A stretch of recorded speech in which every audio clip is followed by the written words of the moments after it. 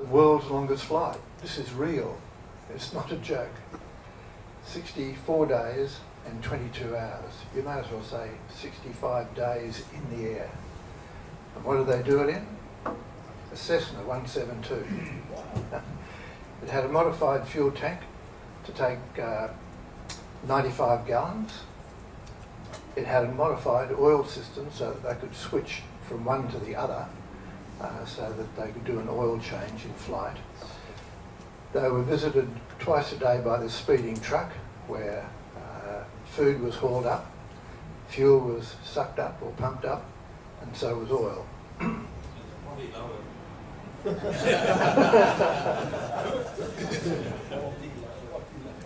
Two pilots on board, and speaking of potty luck, they had a mattress in the back and a potty.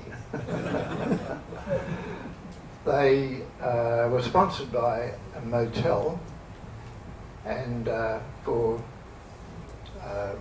publication and celebration they often sped alongside of a car in the 172 with photos being taken so that the hotel could be recognised.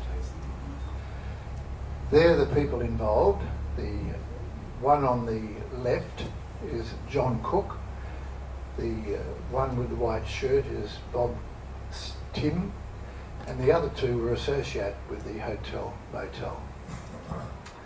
And so that's the man who did it, the man behind it all, and that's him with his citation.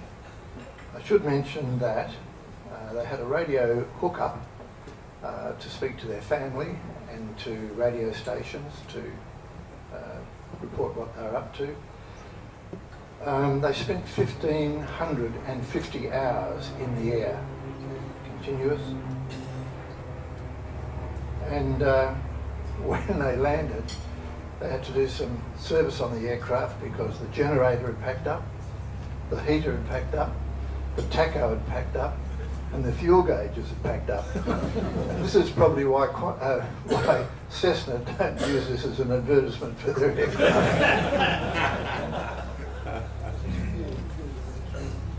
When did it happen? Oh, they took off in 1958 and they landed in 1959 in Nevada.